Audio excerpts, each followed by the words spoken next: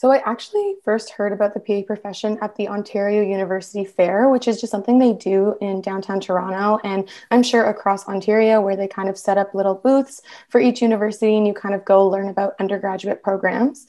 And I ended up going and I was really interested in McMaster's Health Sciences program. But while I was wandering through their booth, I actually noticed that they had a medical school booth and beside it, they had a physician assistant booth. And mind you, I had no idea in the 12th grade what a physician assistant was. And so I was talking to one of I'm assuming she was a student, but she was lovely. She gave me a pamphlet and she was able to talk me through a little bit about what PAs do and what their role is in healthcare. And this was about 5 years ago, so it was relatively new, and it still is a relatively new profession, but I kept it in my back pocket. I kind of was thinking, I'm going to keep this pamphlet. At the time, I was thinking more pre-med, but I did keep the pamphlet and I thought, we'll see where life takes me. And as I got into undergrad and kind of went through the motions, I have talked about this on my Instagram before, I was kind of a pre-med, a traditional pre-med.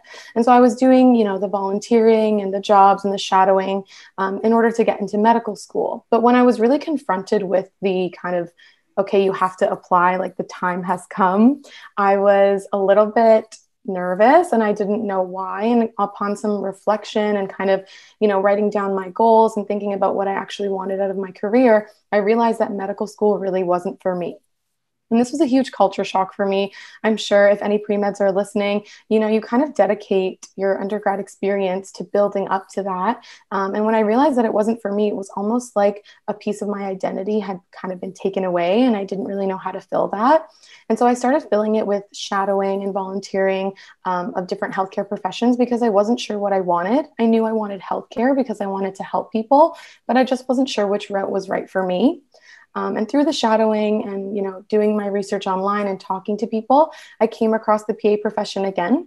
And it almost felt like fate because I had learned about it so long ago. And then I revisited it and thought, you know what, I'm going to shadow this profession. I'm going to do more research and see if it's right for me. And here I am. It ended up being what I wanted to do.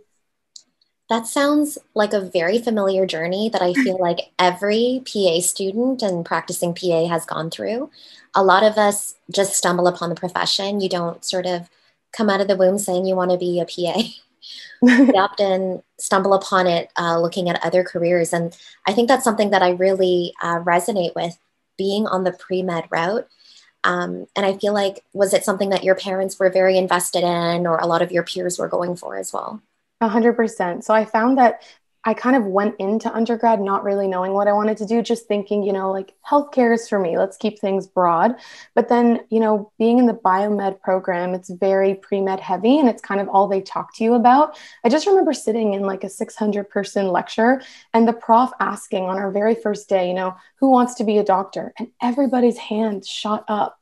And I'm thinking like, okay, my tiny little hand too, but I wasn't really sure. But being in that culture and being surrounded by a lot of individuals and peers that wanted to do med school, it kind of fed me to think that I wanted it too. But like I said, when you come to really sit down and think like, okay, I have to apply, like this is the rest of my life and my future. That's kind of when I started thinking like, maybe this isn't for me. Maybe I just avoided thinking about it up until now. And you know what? Now's the time to do so. And you talked a lot about doing self-reflection, writing down your goals, and that something really didn't kind of sit right with you when you were sort of contemplating going the traditional med school route.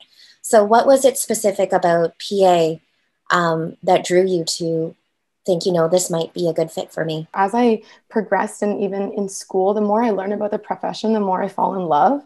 But specifically, I remember when I was in my third year and I was kind of contemplating things, I remember thinking like, do I really want to spend this many years in school to do a specialty that I might not be 100% in love with? Like I'm someone who really likes to jump around and I don't really get comfortable in jobs and in certain situations. I like to, keep things interesting and keep switching. So I love the idea of lateral mobility with the PA profession. And ultimately I did just want to, like a lot of the things that I've learned recently, especially public health wise, I wanted to bridge those gaps in healthcare. And I found that the PA profession was something that could help me do so and kind of work with communities, for example, rural communities, to be able to do so. And of course, you can do those things with the traditional medicine route as well. I'm not saying that you can't, but with the PA profession, the kind of missions that they were after it kind of lined up with my own goals, especially when I spent time journaling. I found that it just kind of all felt perfect, and I felt like the profession was meant for me. Even thinking back, like talking to my family about this kind of stuff was so hard because I come from a Middle Eastern background, and just physician assistant itself doesn't translate nicely. It sounds like an assistant. And so my parents and my family and extended family were like, "You're too smart to be an assistant." And I was like, well, that's not what it is. And explaining and having that conversation is something that was so foreign to me. Whereas, my other family members, if they had, just said, "I want to be a doctor, I want to be a nurse," there's not really any follow-up questions. It's kind of just like accepted as a statement and they move on. Whereas I had to kind of do that. But you know what? I find that over time, it becomes easier to answer that question. And now when people ask me like, why PA, why not med? I kind of have an answer. And even if it's not what the other person is looking for, I know that it makes me happy. And at the end of the day, that's all that matters. It takes a lot of self-reflection and courage, I think, to pursue something that isn't as traditional and as well known. So I think that's a journey that a lot of pre-PAs and PA students and practicing PAs, I'm sure, go through too. Yeah, it's kind of unique, honestly, the journey that we have to go, because we don't really come out of the womb thinking this is what I want to do. We stumble across it. We learn about it online. We see someone's Instagram or Facebook, and then we're like, what's this? What's this new cool profession? And then the process of telling people, you know what, I don't want to do this thing that I told you I wanted to do. I now want to do this one. It's so hard. And it's always the follow-up of why, and all of those wonderful questions.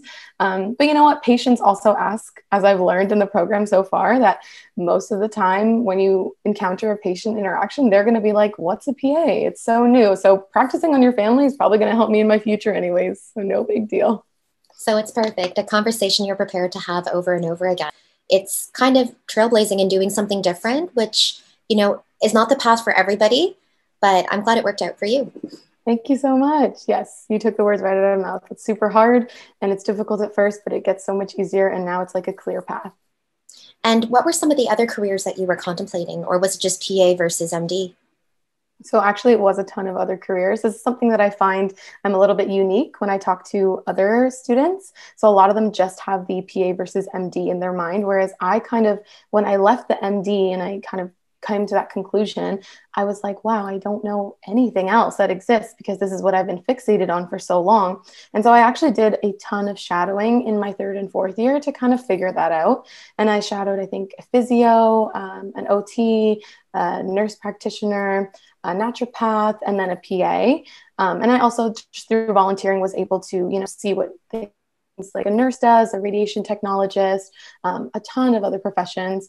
And you know what? I found that although I did enjoy working with them and I loved what they did, I just found that being there and kind of exploring the day in the life, particularly in person and kind of following them around, it was easy to know what I wanted to do and what I didn't want to do. So again, as I love what they do, and I know that it's important, but it just wasn't for me. And then when I shadowed a PA during my 3rd year, I almost instantly knew this is exactly what I want to be doing.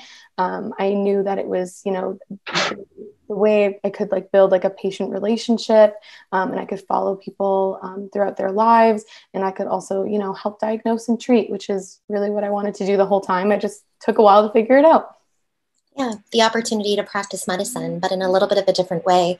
And I think the fact that you did the research with an open mind, you're going to be encountering those other health professions anyway as a practicing PA. So that only helps and benefits you in the long run instead of just focusing on the one career in your undergrad. Very helpful. So nice to learn about what other people did in healthcare, because like I said, when I left the MD idea, I was kind of like, I don't even know what an OT does. You know what I mean? I don't know what the difference is between a nurse and an NP. I kind of had to go through the motions and figure that out. And having that broad kind of idea of all of the different healthcare professions was almost easier to narrow it down rather than just fixating on another one instead of MD. You know what I mean? Having that broad kind of idea, it made it easier to know which ones were for me and which ones weren't.